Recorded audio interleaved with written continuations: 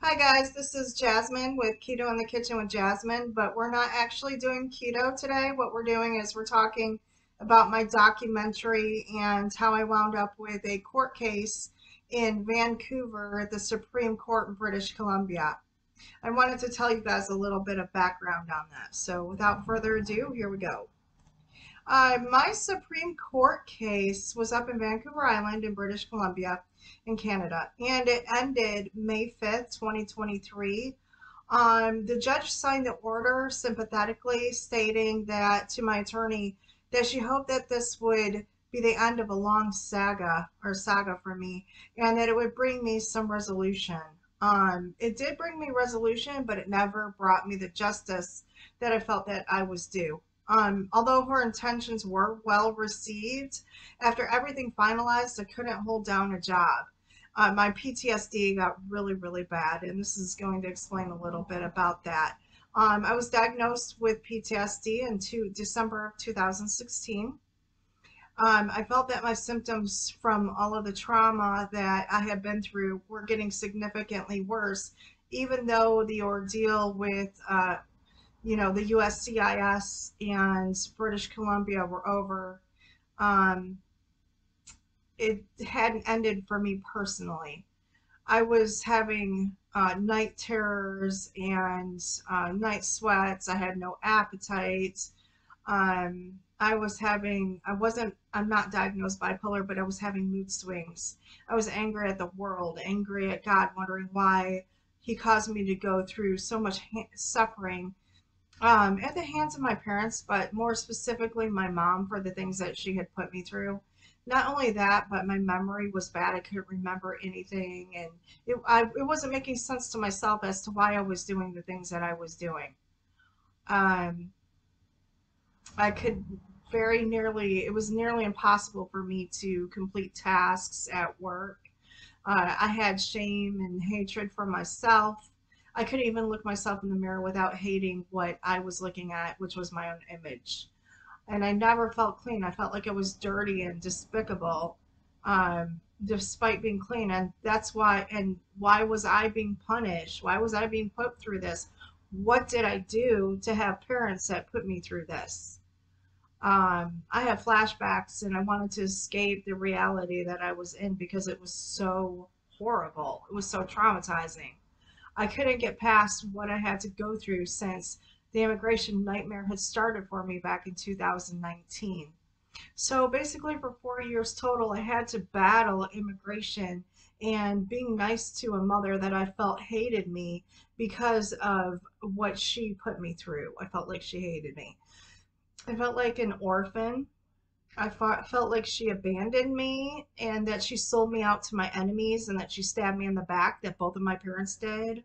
I basically had no supports going through my immigration process here in the United States. And if it weren't for my husband, I would have gone through this alone because basically I was the one that did all the research, the legwork, and the footwork all by myself while trying to help my special needs young adult son recover from head trauma. So let me tell you how this all began. I lived in Colorado. My driver's license expired.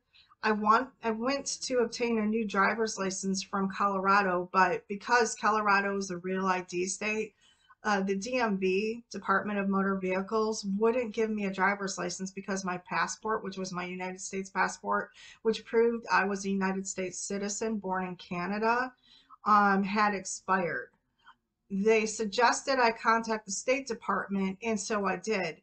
And the State Department opened a file on me and asked me to send my U.S. passport to them, and I complied. There was a lien on my passport for a past due debts. When the U.S. State Department sent me back my U.S. passport, it was hole punched. And thinking nothing of it, I went back to the DMV in Colorado to obtain for my driver's license to sign up for it again.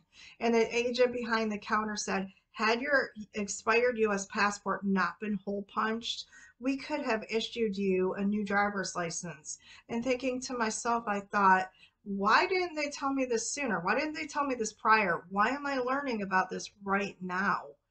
I never would have sent my U.S. passport into the State Department had I known that. But no one bothered to tell me that.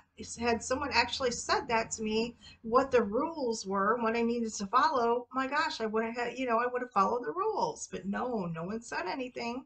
So, basically, I sent it into my U.S. passport into the State Department, and I did get it back hole punched. And I tried to apply for my driver's license, and they gave it to other people who are not U.S. citizens, but they wouldn't give it to me. They said if I had had a Canadian driver's license or a Canadian passport, that they would give me a driver's license, but I never had a driver's license. So you might ask, why couldn't I just renew my US passport so that I could use that to obtain a driver's license? Well, my US passport had a lien on it due to a debt that I owed, and they would not release my US passport until that debt was paid. And I couldn't afford to pay it because I needed to go back to work, and I needed to have a driver's license to go back to work because Colorado was a real ID state. So it was basically a vicious circle that I was in.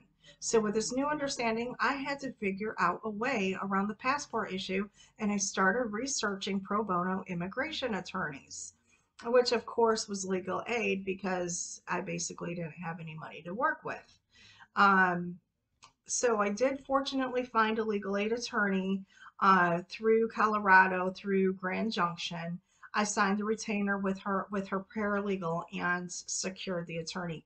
She contacted the State Department, was told I was going to have to go through an N-600 application process to prove that I was a U.S. citizen born abroad to a parent who was a U.S. citizen. So my attorney asked me to send in my Canadian birth certificate. And it was at that moment that I really looked at my birth certificate because it was so oblivious to me. I hadn't even paid attention to it because it was just not a non-issue to me, my birth certificate. All I ever really used was my driver's license. But I looked at it at that birth certificate, and I mean, I've looked at my birth certificate since 2002, when my parents helped me file for my US passport. But I guess I just figured that once the issue with my passport was completed and I used my passport and driver's license for everything, that would be corrected and that would be the end of it. And I never even thought that there would be a lien on my US passport ever. But there was, and it basically left me an undocumented American stuck between Canada and the United States. So two different countries without any documentation at all whatsoever. I couldn't do anything. I couldn't go anywhere. I was, begging for work, even under the table, somebody to pay me for something. It was a basic nightmare. And I looked down at my birth certificate and I read my mother's birth name. And it said um, Janice Elaine, and it said the last name, which I thought to myself, that's not even my mom's name. That's not her name. And then it said her place of birth, Newmarket, Ontario. Um, I grew up with my mother. I know exactly what her full name is. I know what her birth date is, and I know where she was born. And this was a lie that was on my birth certificate. And I knew it. And I looked at it and I said, this is shame. This is shame right here. This is lies. It dawned on me that my mother had taken me on a trip across country through Canada right after graduation. I was about 18 years old. She wanted to show me basically my place of birth when I was 18 as a graduation present. And I remember one statement that she made to me when we were driving in the camper van, the Volkswagen camper van, and she said, I hope I don't get pulled over. I better call my attorney and see if I'm still wanted in Canada. And she just says this randomly out of the blue. And I'm like,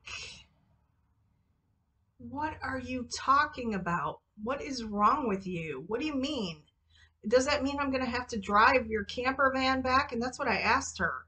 You know, I asked her if I was going to have to drive the camper van back by myself in a country I wasn't familiar with at 18. But she said, well, I'm scared that I might go to jail. And she went and made a phone call and came back and she goes, shoo, I think it's okay. I think everything's good. I'm not, wanted for anything. I'm like, well, that's good to know. Great. Good for you. Congratulations. You want a lollipop? That's awesome. Okay, yeah, because that's something that everyone can say of their parents, right? Yeah. All right. So at that moment, that memory recall all came back to me because, like I said, I was dealing with PTSD from all the trauma that I was put through basically at the hands of my parents and other people. And it was a trigger. So it triggered a memory. And I was like, wow, it all dawned on me. You would think that you would remember significant detail like that, but when you're battling trauma, you don't remember things like that. One of the symptoms that you have is poor memory and poor memory recall. And then another memory after that came flooding back in. I remember that we were living in government housing, the projects in Detroit, and my mother continuously moved me from school system to school system in elementary school. And I remember one telephone call that she had with the school administration that she would get my birth certificate corrected by the end of the year. But by the end of that year, she never did. And she moved me to another school system. And so she had to re register me with that same Canadian birth certificate because she failed to naturalize me when she came back. So basically, I was moved from school system to school system. I really never developed, a good social network because I wasn't in a stable situation, wasn't in a stable environment to be able to do so. Um, and I guess that looking back, it was because she was afraid to go to jail because of the crimes that she had committed.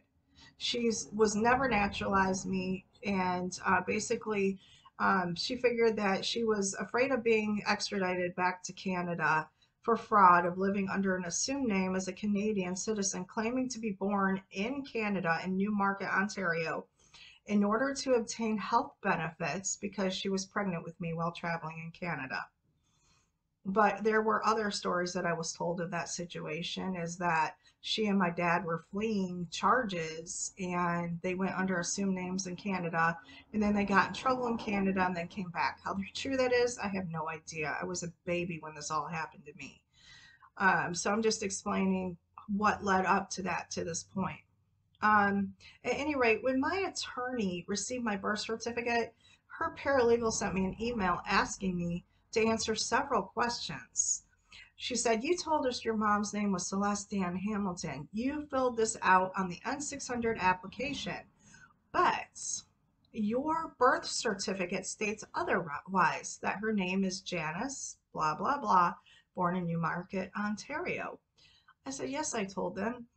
And they asked me to explain the discrepancy because who wouldn't? That seems kind of weird. Well, the problem is without any real proof of my mother's documentation that she had given to the US Passport Agency to rectify the situation that explained her aliases, my attorney was unable to process my N600 application through USCIS, the government agency that basically oversees lawful immigration to the United States. They asked if they could speak with my mother in order to obtain this information, meaning my attorney and paralegal. And I said yes, of course, because I wanted to get this corrected. Why wouldn't I say yes? They followed up with her. They had several, they said they talked to her. So I don't know how many conversations they had with her, but they did talk to her. And they asked her if they could see her documents and all of her paperwork on them, and on the contingency that I would never see her documents nor have access and or copies to her paperwork. That was my mother's contingency to my lawyer and my paralegal. They agreed with my mother. So by this time, I received my N600 application. Her documents were redacted. What that means is that I only received black blank pages of the paperwork where the paperwork should be, and none of the paperwork was I able to see. I saw my paperwork, my information, and the application process, but hers were blacked out, all copies. And this is what they had sent my attorney and paralegal to USCIS. I still have the paperwork. Um, so what that means is during this process, they asked me to create an online account with USCIS, which I complied, I did. And so that I could track my process. And they asked me, basically, they stated that once the N600 application was filed, that they were done helping me any further. That was it. They were wiping their hands, and that was it. Um, so I agreed with him, and I opened an online account with USCIS. And upon doing so, I received an appointment in the mail online that I would go in for live fingerprinting with the FBI, with USCIS. And their office ran through the federal database, and my picture was taken. But what I couldn't understand was that there were two N600 applications in the database under my name, listed under my name instead of only one, and it was confusing to me. So I should back up maybe a little bit and explain that while my N600 was being prepared, that it was suggested by the agent at the State Department after he had heard my story, because we talked on the phone, to take a legal DNA test to prove that my mother and I were related and that she was my biological mother. So I talked to my mother about it and she agreed to take it. She knew I didn't have the money to be able to pay for this. And she stated that she would take it from my inheritance that was left over, which was $1,000, and that she would give it to me so that I could cover both her test and mine. So not only did I have to cover my test for something I didn't put myself through, I had to cover my mother's also from my inheritance.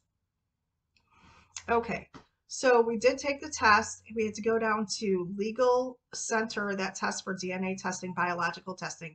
It is for legal court purposes. They conduct the DNA testing for through the court systems. So it's a legal process. We had to do fingerprinting.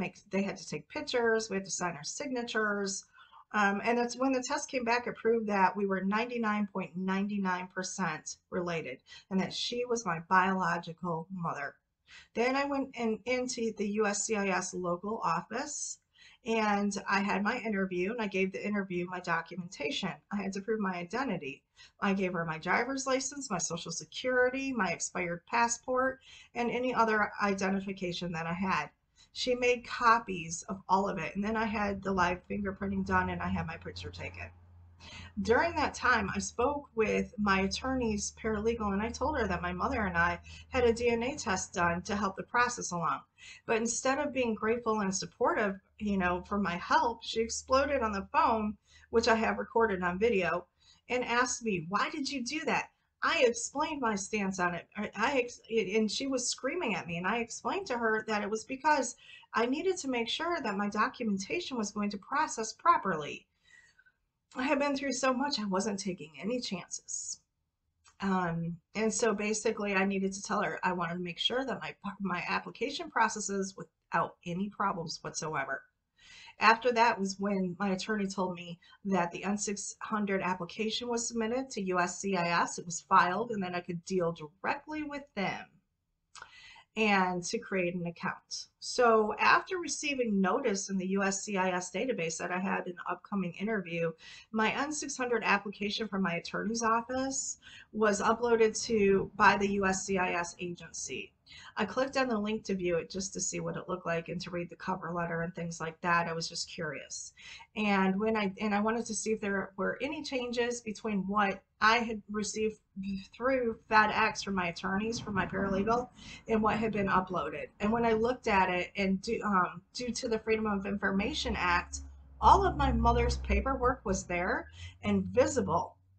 And I could hardly believe it. I felt so grateful and so fortunate and so blessed that I not only downloaded the entire N600 application, and saved it as a PDF, but in addition to that, I saved each individual piece of documentation from my mother's as a PDF, because my attorney up in Canada was starting to question the legitimacy of what I was telling her about my parents, because there was no documentation whatsoever.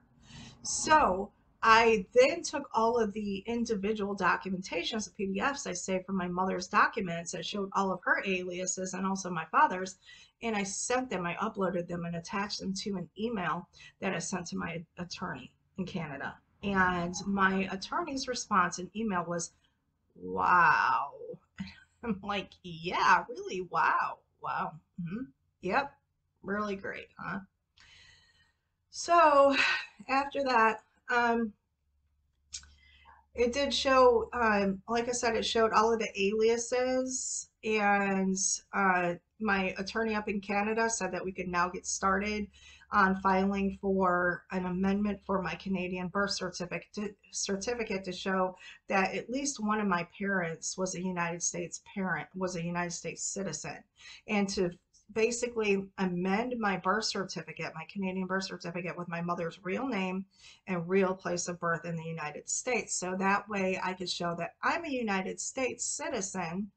I have a Canadian birth certificate to prove it, and also my N600 paperwork, my certificate to prove I'm also a United States citizen. So we had basically started the process of that. So in February of 2022, I basically moved to Georgia with my husband, and I explained everything I had gone through to my mother-in-law and her brother, a retired commander of the United States Navy. And then soon after, I went to my USCIS ceremony in Atlanta, Georgia, and became an official U.S. citizen. Woohoo! Yay! Finally, I didn't have to rely on my U.S. passport, which was so good for me. It would be sometime after that, however, like a while, maybe a year and a half, that I basically had to wait for the hearing with the Supreme Court in British Columbia and Vancouver, in order to amend my Canadian birth certificate. My attorney told me that she entered, if I had entered Canada with fraudulent information, basically. So if I had signed up for a Canadian passport and tried to obtain a driver's license that way when I was back in Colorado, what would have happened is I would have been committing basically a felony, because of the fact that my birth certificate contained fake information, fraudulent information on it. So during that process, all of it basically took about 4 years to finalize. It was traumatizing. Every day was a nail biter. It was stressful. It was hard going to sleep. I'd wake up in the middle of the night. The only thing that kept me sane basically was having my special needs son there to take care of. I loved having him there. Um, but basically, having to ask for the mercy of others to try to make it through financially, being unable to work and doing my best to provide for my son while being chronically sick with diabetes. All of this was extremely traumatizing on me, and it further exacerbated my PTSD symptoms that I had already gone through with my mom and my dad growing up. So it was worse, and I was seeing a trauma therapist for all this, trying to sort things out in my life. I mean, I don't understand why any parents would want to put their children through something like that. I never would dream of putting my kids through something like that. But anyway, after receiving my N600 certificate, my attorney and I worked together, gathering information and putting together an affidavit and petition that would go to the Supreme Court in Canada. It was a long wait with much research on her part and also my part. And because I don't think she had ever encountered a case like this before and wanted to make sure that she was presenting it to the Supreme Court in Vancouver, British Columbia, Canada, the right way, as opposed to just hurriedly putting something together and having it get rejected, she made sure that she followed every step that she could. And she appeared on behalf of my mother's as my mother's agent. She couldn't appear as my mother's attorney because she was already my attorney, so that wouldn't work. My mother didn't object to the change or the amendment, declaring that she was indeed this person, Janice, who was born, and declared that she was born in Newmarket, Ontario, and declared that she had lied in order to, basically in order to get health benefits is what happened, and that her real name was Celeste, and she was born in the United States.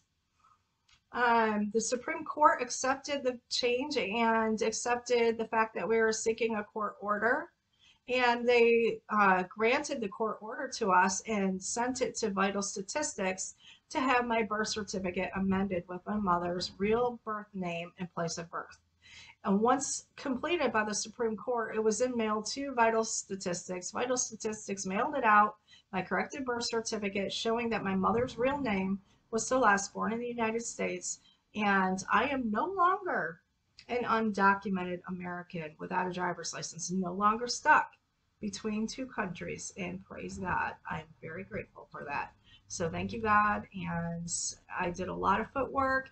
I did a lot of research, a lot of follow up in this. I had to basically be on top of my attorney here in the United States, and I made constant contact with my attorney in British Columbia. So, this is my story as to why as a United States citizen, I went through an immigration process and also an amendment to my Canadian birth certificate. Thanks, guys, for being here.